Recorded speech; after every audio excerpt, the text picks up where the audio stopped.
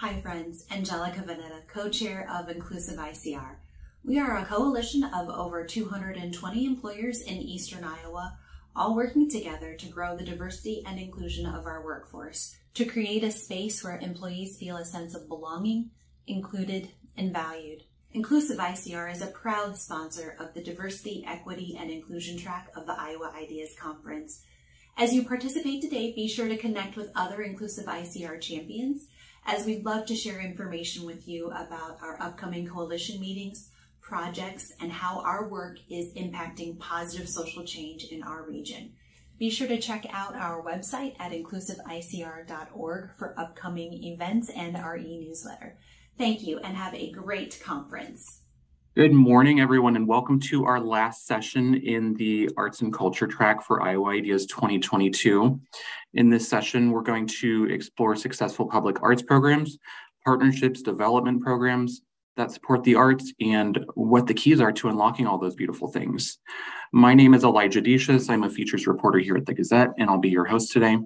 You have a great panel today, and I want to give each of them a chance to introduce themselves. First up is Robin Anderson from Mason City. Robin, tell us a little bit about yourself and the work you do. Hi, everyone. I am the president and CEO of the Chamber of Commerce here, and the Chamber Foundation has really taken on public art as a way to impact community problems and from a placemaking strategy for workforce attraction and retention. So we work on murals, utility box covers, and we have 80 sculpture exhibits that rotates on an annual basis. Great, thank you. Next up, we have Tiva Dawson from Des Moines. Tiva, tell us about your organization and what you do. Good morning. I am the founder, owner of Group Creative Services. We're a public art consultancy based out of Central Iowa. We help organizations innovate through the power of art and artists. My background actually is in government. I worked for 15 years with the city of Des Moines and then 5 years doing regional government work. And I just kind of enjoy civic life and helping civic life be enhanced. And right now, really believing in artists to be part of that enhancement and innovation. Great, thank you. Third, we have John Engelbrecht from Iowa City. John, tell us about the work you do with Public Space One there. Yeah, I am Executive Director of Public Space One in Iowa City. We are an arts organization that has been around for nearly 20 years.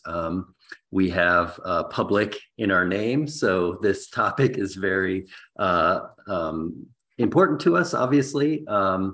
We do a lot of different things. So we are mysterious to a lot of people, and that's mostly because we kind of dip into all these different disciplines within art, but we're really a connecting node for artists in this part of Iowa and beyond.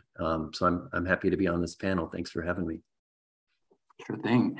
We also have Matt Greiner from Des Moines. Matt, what do you do in our fine capital city? Hi, thank you, and good morning to everybody. I appreciate all of you taking time to come and have interest in public art. It's a vocation for me, and I have been in my current role as the executive director of the Greater Des Moines Public Art Foundation for 5 weeks, though I have been working in public art in different ways for over a decade.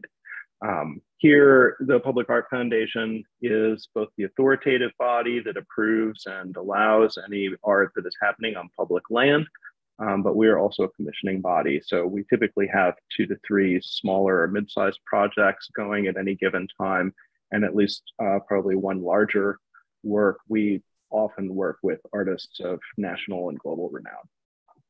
Thank you. And last but certainly not least, we have Nick Ludwig from Cedar Rapids. Nick, tell us about your organization and what you do in the lovely city of Five Seasons. Hello, Nick Ludwig here. I'm the current board chair of the local Cedar Rapids nonprofit called Murals and More. We're a 100% volunteer group, often described as a motley crew of folks that just want to see cool stuff in the city. And primarily responsible for installations, visual arts installations on public and private land, working with those appropriate bodies in between. Been around for 10 years. Great, thank you, Nick. I want to get into all the great stuff you folks have going on, but before I do that, I want to figure out where we are in the map. So first, tell me about the role public art plays in Iowa today and why it's so important to our state.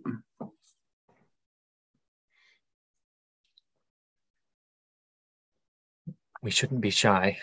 I'll kick it off. It's so important.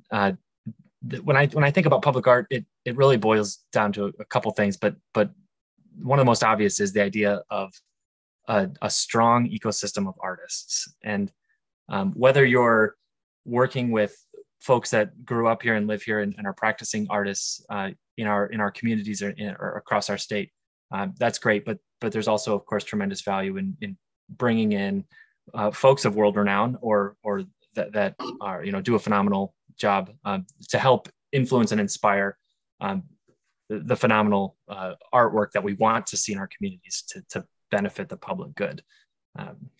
Hopefully that helps kick it off. The benefits everybody. There's so much you could talk about. Absolutely. Robin, you touched on placemaking a little bit. I think you certainly would have a lot to say about this.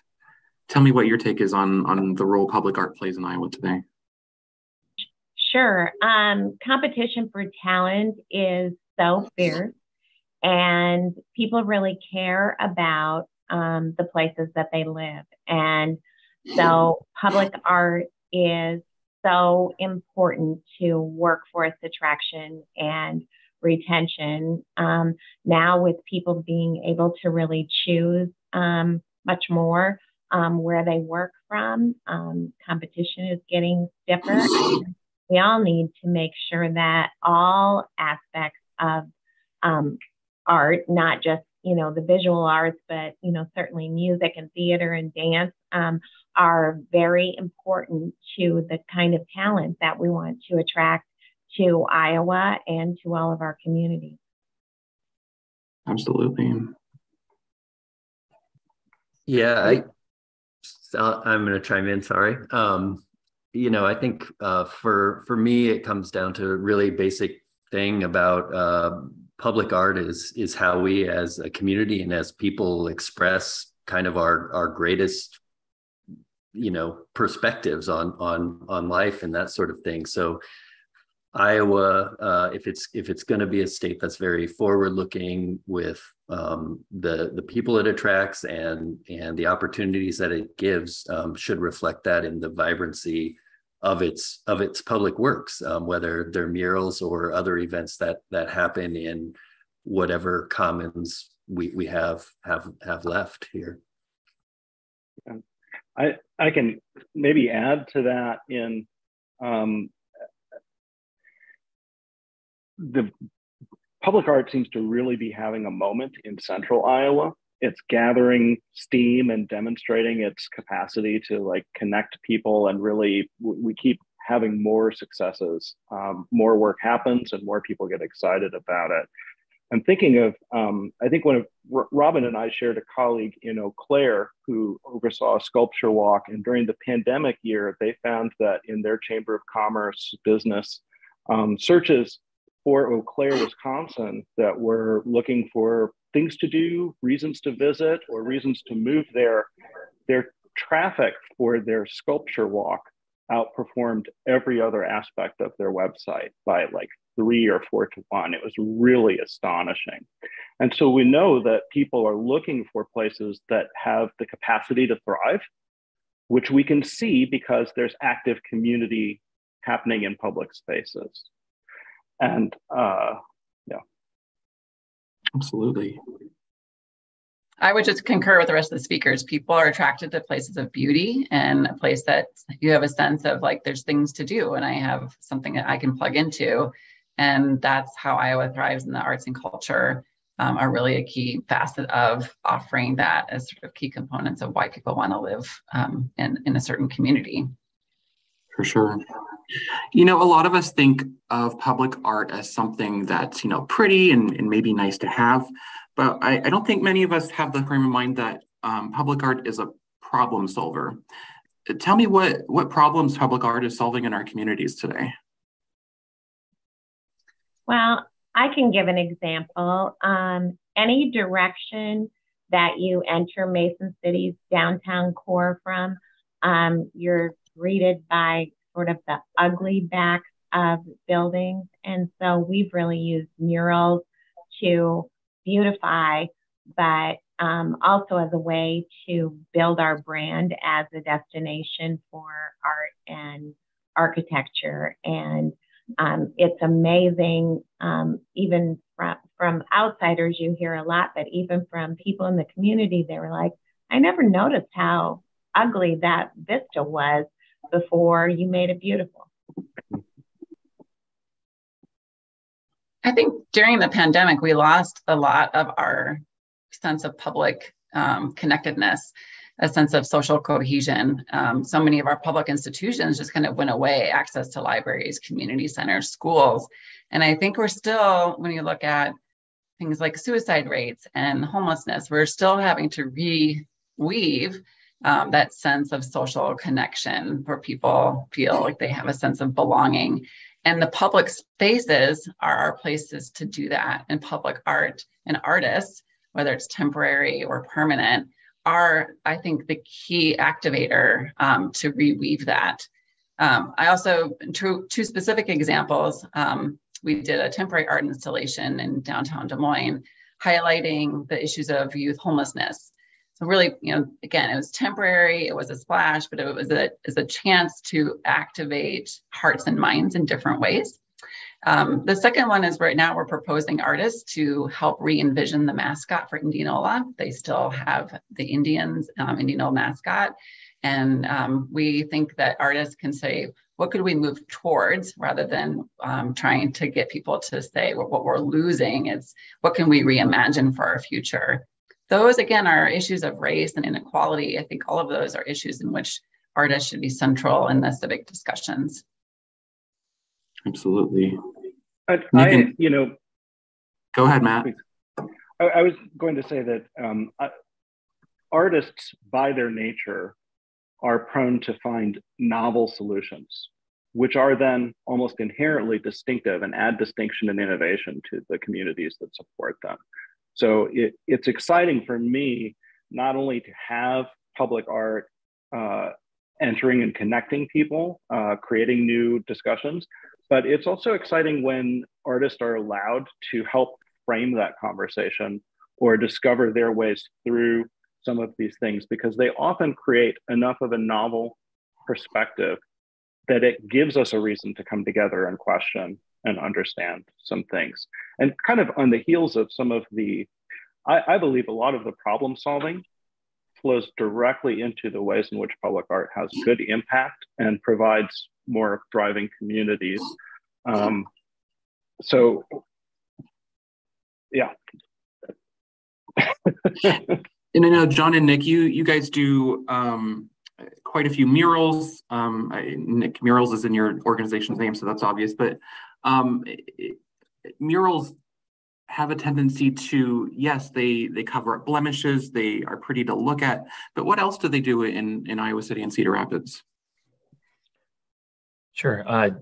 Yeah, the idea of some identifying mark in a community goes a long way, I think, for Tiva touched on the idea of social cohesion and helping a community find an identity. And you can't fake it. There's a place is what it is, but artists that are there and people that rally around an idea that an artist can present, I think is really powerful. And when you have a successful art installation that truly can know what the biology here is, but people are more alike than different, and nobody remembers that. We have so many problems, and the idea of social cohesion is just I feel like it's a major issue across not just Iowa but many parts of our nation and our world.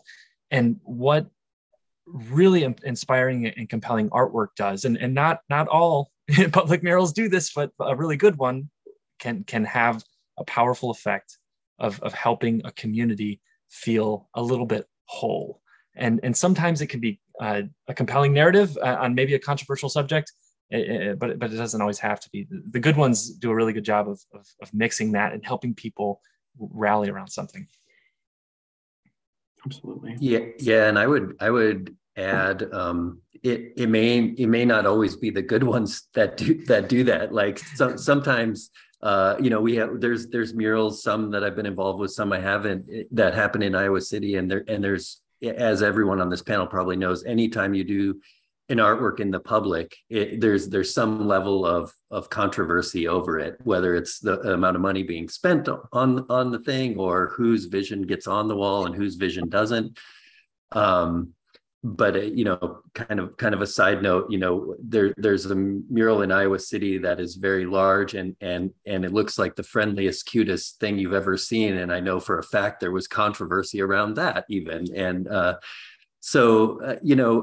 I think that, but that's, in some ways, it's good to have that, because it means that people care about how they're represented as a community on these walls, and which isn't to say that we should be funding bad art as murals, but that more people should be involved in coming to these processes where these decisions get made, because most of the time there is a process, especially when it's going on very public spaces and not just privately owned walls.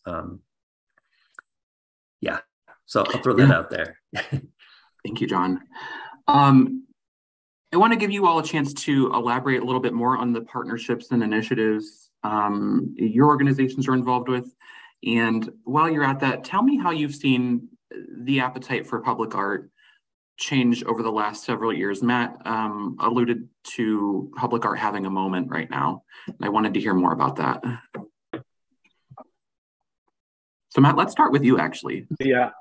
Well, in the Des Moines area, I'm privileged in that I've actually recently been in several different communities around the Midwest in the last several years, and so I've seen that this is true, just happening all over.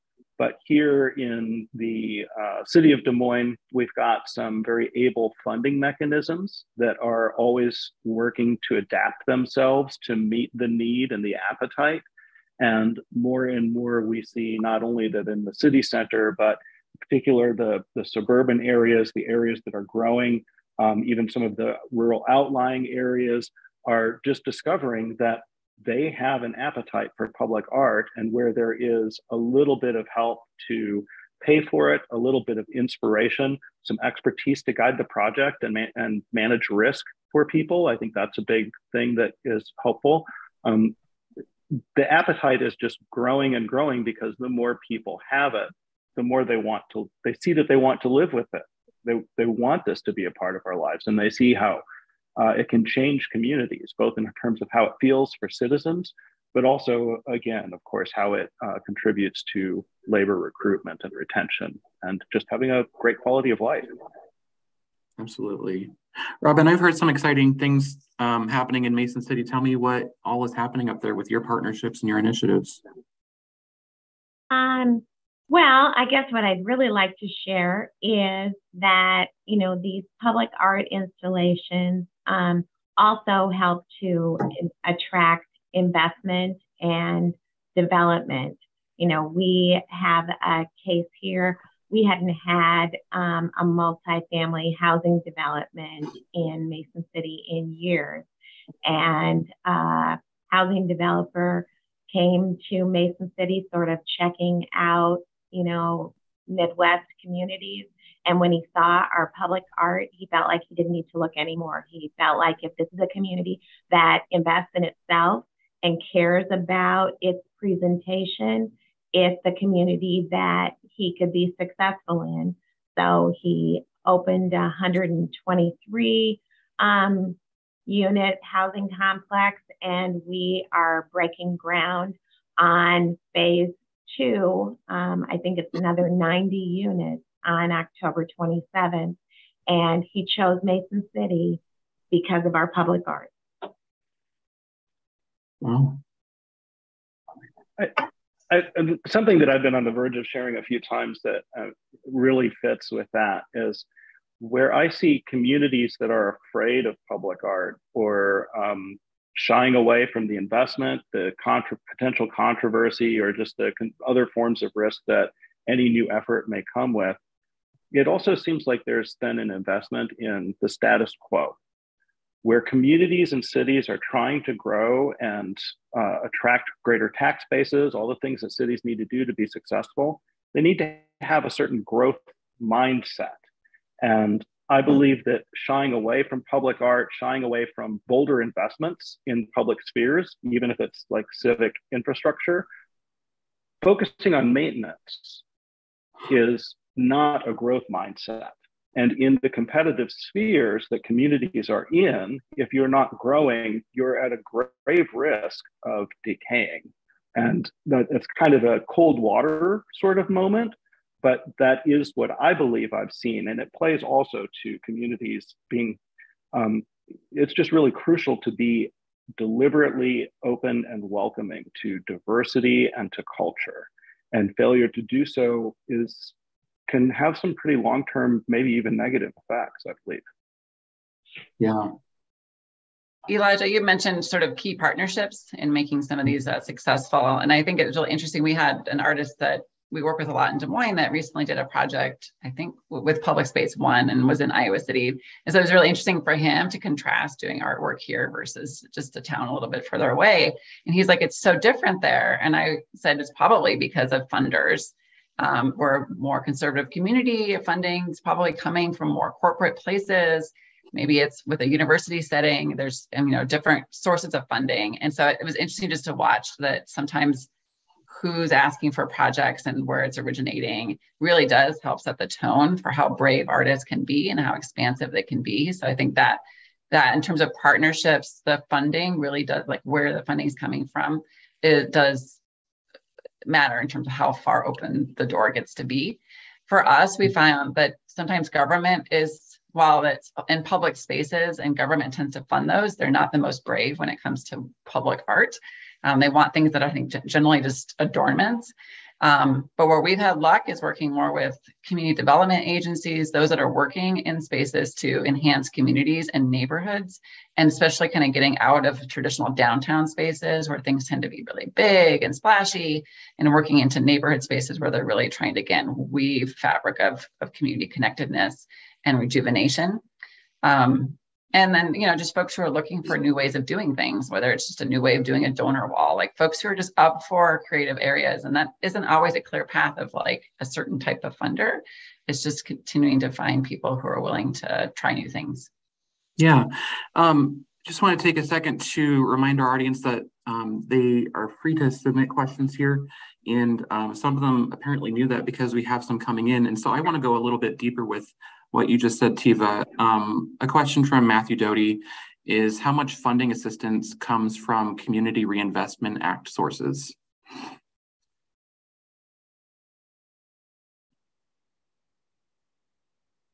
Like it's saying like ARPA funding or those sort of like government funding sources? Is that the question? Not sure. Yeah. I'm not sure either. I was hoping you might know what that means. Yeah, there's two. Community Reinvestment Act actually has a lot to do with banks and financial institutions. If that's the question, I would say in my experience, and I was a banker for 20 years, not much. Okay, interesting. Along a similar line here, the next question is, public art requires collaboration between artists, cities, governments, businesses, a lot of stakeholders.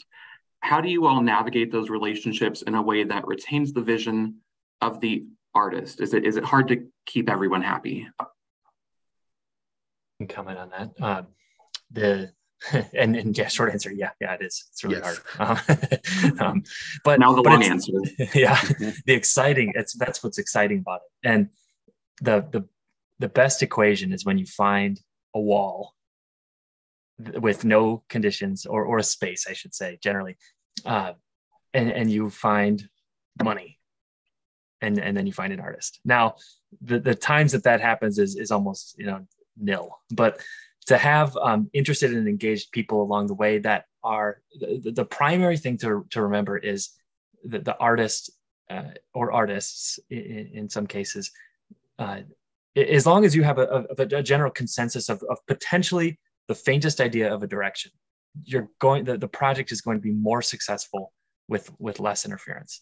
And the more upfront, in my experience, the more upfront that you can be with the stakeholders involved, to be compelled by that idea to allow an artist to have this canvas. It's in every instance I can imagine, it's worked out better. And it's been a more exciting process, and that the artist will also feel more rewarded by the scenario to be able to speak their truth through the form of their art. Yeah. But I would encourage people not to shy away from controversy. My experience has been that controversy over subject matter actually builds champions in your community, and will usually cause people who might not speak out to say, hey, I really like that, or I think people, should have the ability to do different things. I know we do a People's Choice competition for our sculpture walk, and the city purchases the winner of that competition. And every single year, every single sculpture gets at least one vote. So to me, that means that, someone's favorite, or the one that someone hates the worst, is somebody else's very favorite. And that's what we all love about art. Yeah.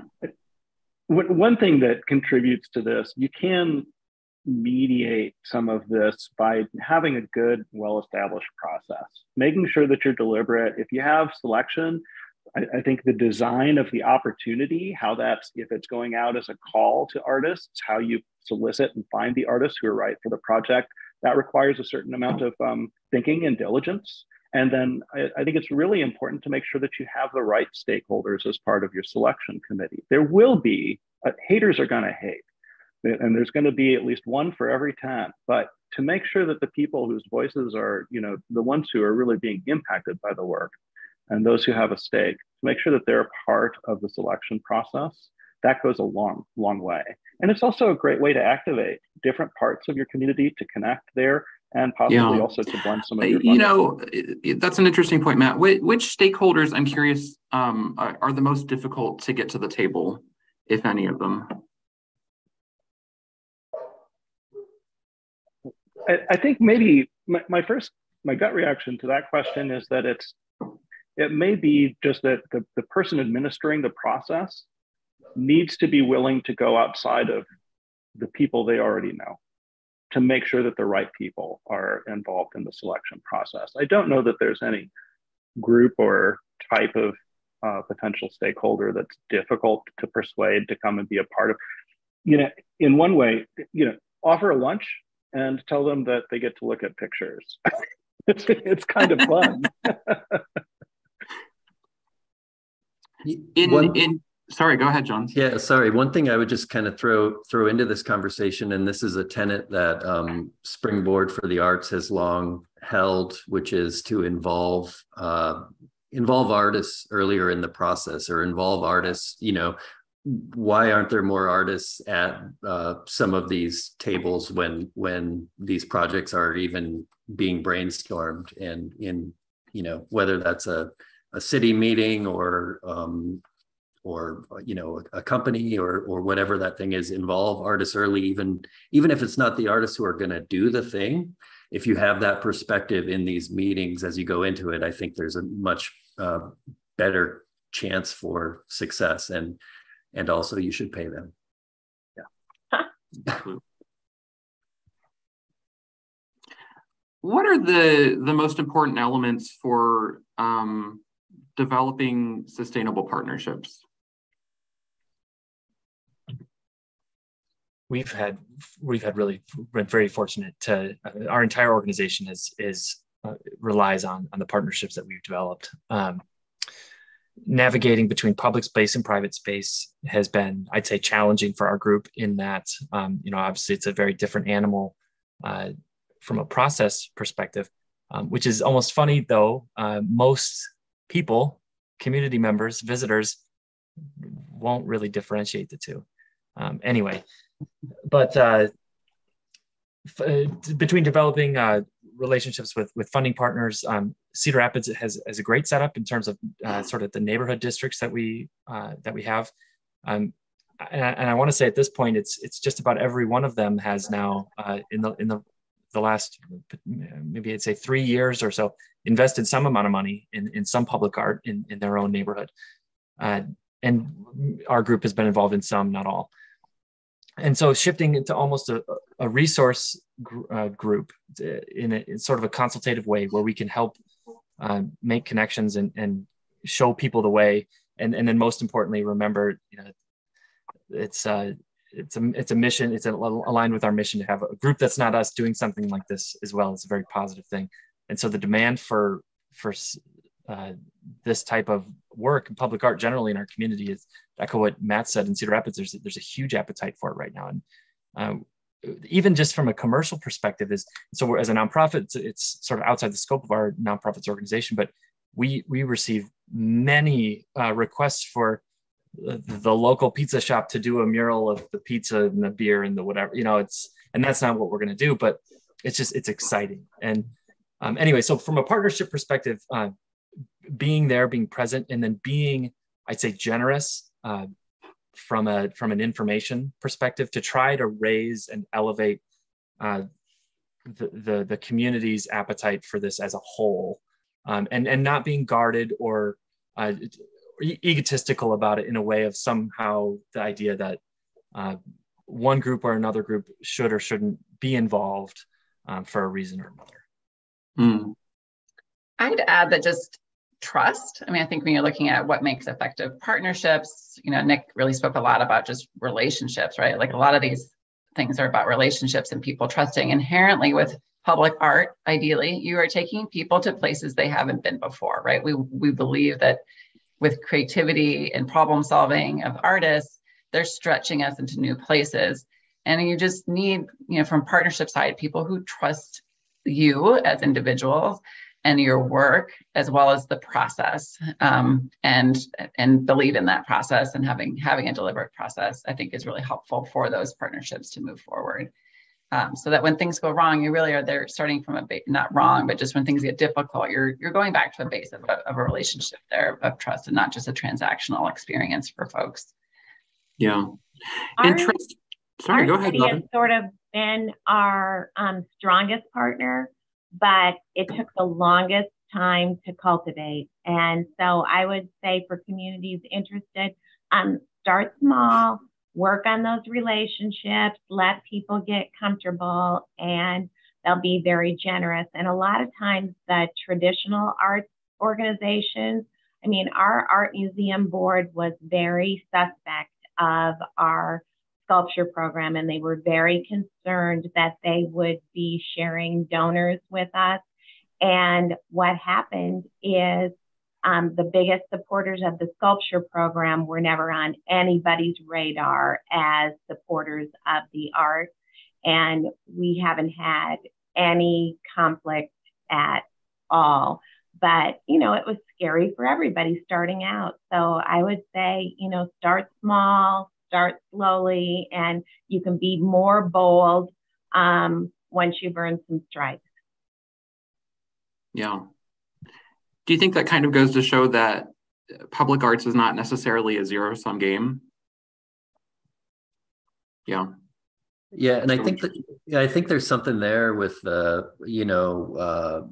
kind of scarcity versus abundance mindset. Mm-hmm. It's when you start a new program and people are in this competitive mode. Oh, they're going to take my donors or that sort of thing. Like I feel like, and I don't have any data to back this up, but I just, most of the time, if you're supporting each other, you're growing a potential donor base, you're growing all this stuff. And it's our art for us at Public Space One, and this is one of the reasons we've been successful in the 20 years we've been around, is we don't see ourselves as the only game in town. We want to elevate everyone who comes through. Whatever art exhibition is happening, we put it out there on our social media because we want this community to grow and not just us, and it's about this vibrancy. And I think that goes, that's a mainstay for a lot of what we're talking about in these community-based public artworks. Mm-hmm. We've often said more is more. And I think it's, some of our earlier conversations were that we get a little taste of this. We see how great it is. We want to live with public art. We also recognize that if this group is doing public art in this way and this group is doing something else, that means we're in the one of the greatest contributions of having public art in your community is that it adds vibrancy and difference. So of course you want each of these. It's just like if there was a certain type of restaurant and a second restaurant that serves similar cuisine opened in your town, now you've got two choices for how you want to eat a hamburger, and that's really good.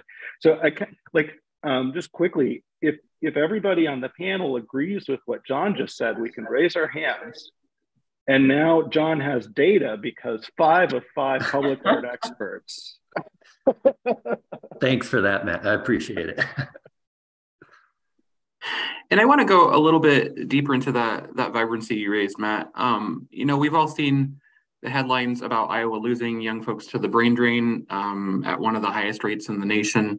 We've seen headlines about rural Iowa bleeding its population into urban areas in other states. What role can public art play in positioning our state for a stronger and a more competitive future? This is huge. And I think it starts honestly with having a statewide ecosystem of artists. And that foundation, which I don't think we're particularly well currently doing a phenomenal job. I think there's a lot of work to be done. And I think about artists by nature attract people, and the whole idea of their work. And of course, we're living in a global economy, so this isn't necessarily as localized as it maybe was, some number of years ago. But the idea of being able to have folks in your community that can inspire other people in a myriad of ways is just so important. But and then it trickles down to the idea of, I hate that I just used that word, but the idea of having things for people to do and see, and that's where the sort of the community vibrancy and the ability to have, I think workplace retention is important, and communities that are exciting places to be. And it's, my little organization is just one tiny part of that. You think about the theaters and the music halls and venues that have music, and anyway. So, but I think it starts with the people that are going to be there to do it, be paid a living wage to do it, and have folks in your communities that are the innovators and the shakers and the movers and the weirdos that want to make amazing experiences. Yeah. Well, I think leaders, we hear a lot about the need for housing, childcare, funding for education keeps shifting. I mean, that really was a cornerstone for what attracted people to Iowa for a long, long time. And I think artists have to be in those conversations. They need to be part of sparking conversations around those key issues and part of problem solving to address issues of housing and childcare, and they're not, to create beautiful places and distinct places to live, but also part of addressing our civic concerns. I think any of us will recognize that we will be happier living and working in a place where we feel welcome and connected, where we feel like we are having the things to do that we want to have for our lives. And it's maybe important to see that it's easier to measure and get quantified information around how many people, say, want an artificial turf soccer stadium or something. But of all of the thousands of people who want to go see soccer, I have to believe that quite a few of those people would also like to have some art experiences or a unique dining experience or what have you. We can become so focused on the one thing that is easy to measure about how to grow our communities, that it's easy to forget we're all multidimensional people who have a great many interests. And until several of those touch points are engaged for us, that's what we need in order to really feel like we're at home. And then perhaps we don't move to other states. Yeah, and Robin, you're probably among us, you're the closest to rural Iowa, being in Mason City. Tell us how big how big of a role you see that vibrancy playing in growth for Mason City and the surrounding area. Well, obviously, it's, a lot of things that impact growth. And so we're trying to do a lot of, little things. But I also think I'm not a big fan of mandates like making developers, use a certain percentage of their development costs for landscaping. But I think we could do a lot to share with developers that our culture is that we appreciate public art. And so if you're making, an investment in our community, we really recommend that, you pay attention to architecture style because that's part of our culture. We recommend that you include some public art components in your development. And we have all these different resources that can help make those decisions, point you in the right direction. And we've had a lot of luck with that, with building owners and others who just really didn't know where to start. And so it's sort of on us to invite them to include those kinds of things. I feel like if we were mandating it, they'd be more concerned about the finances of it than inviting them to participate in the culture of the community and making sure that they know that art's important to our community. Yeah. And remind me, Mason City is one of the biggest cities in Iowa for architecture, is it not?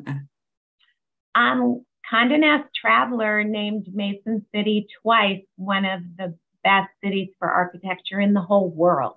In the whole world? Oh, excuse me. In the whole world. Okay. Well, it's well-deserved, I'm sure. What are the biggest challenges or barriers to success in public arts programs and partnerships?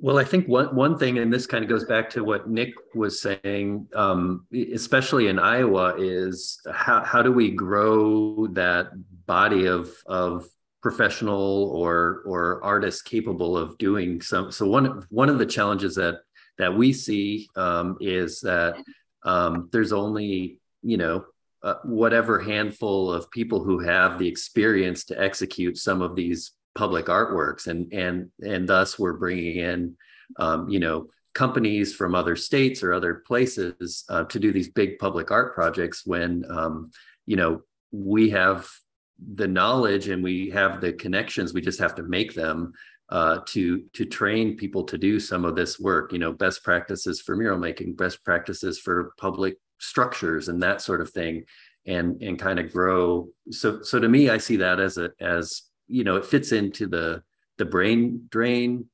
scenario. Like how do we use, these various, nodes that we represent here to further strengthen this from a really, a kind of a base level and up scenario. So that's one thing I would say as a challenge, particularly to Iowa, who, there is an appetite for some of this work, and then often it gets farmed out to other places, which I'm not saying we shouldn't bring in artists from other places by any means, but it'd be nice to have a really robust, regional representation of artists, maybe that we could ship to other places as well to do work and that sort of thing.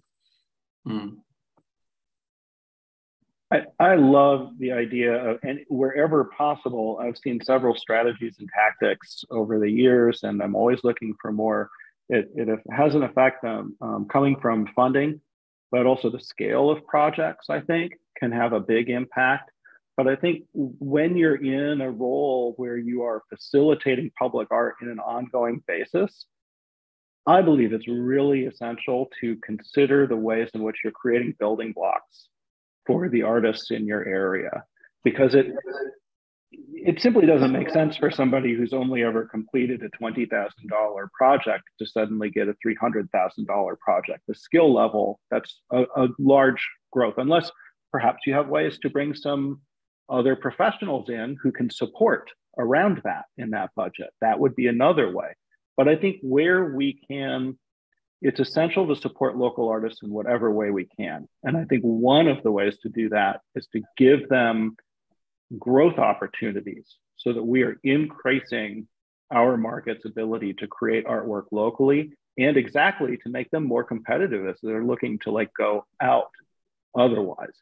I do also think it's valuable to all of us to have kind of that flow, getting artists in Iowa to be able to do their work outside of the state is good for their careers. It's good for those other communities.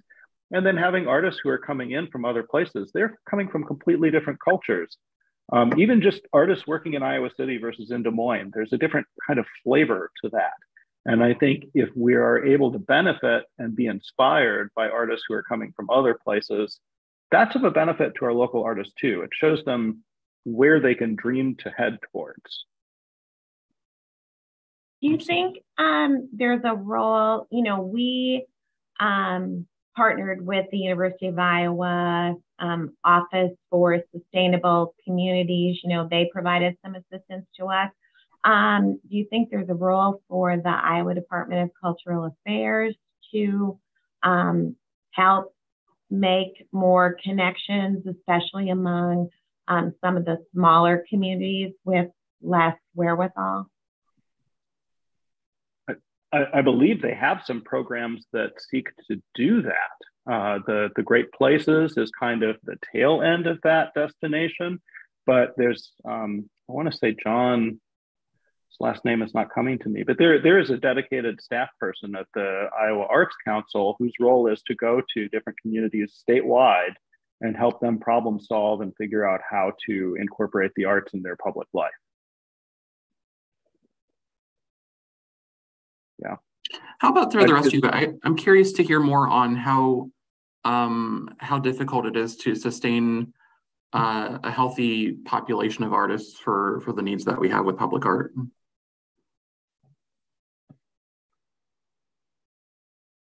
I don't know if I have the answer to that. I think I know it's constantly a work in progress. I like what Matt said about these growth areas, and Iowa City is a different place than Des Moines, like you said. And so in Iowa City, we have this, transient population where every 3 or 4 years, we have a whole new, fraction of the population that's turning over. And so that brings some change, but it also has a lot of people leaving. So, I think it starts with some of these base things, just like, making sure the cities and companies that can support this kind of work, support it and grow from a young age, like who has some of these skills. I'd add, there's a couple of things. There's supporting artists in general. Not all artists want to work in the public realm, right? So looking for kind of that ecosystem of support that puts some rungs on the ladder for all artists that maybe want to show work, or they just want to extend their work, or they just want to sell work, right? There's lots of different avenues, and we don't have that infrastructure even in Des Moines, right? There's not anyone helping create that ladder of support. The state really is the only one, and it isn't enough for what I think we see for needs here. For artists working in the public realm, I think there isn't enough artists, and I do think it's on all of us as practitioners, as been alluded to create opportunities of support, to create opportunities, whether it's mentorship, paid mentorships, working alongside experienced artists, or also creating, smaller options that could lead to bigger ones. And it's not only number of artists, but the diversity of artists. Who's getting those calls? I mean, when you start to look at larger projects, it gets very white, very male very quickly. So I also think paying close attention to what we all can do to create that diverse pool, and advocating for programs within our community, as practitioners, that maybe we can't do it all, but we can be there as advocates to make sure that there are those systems of support that get created as well. Yeah. We have a question from our audience. How can we establish some funding and best practices for starting more artist in residence programs to bring more artists here and showcase the potential?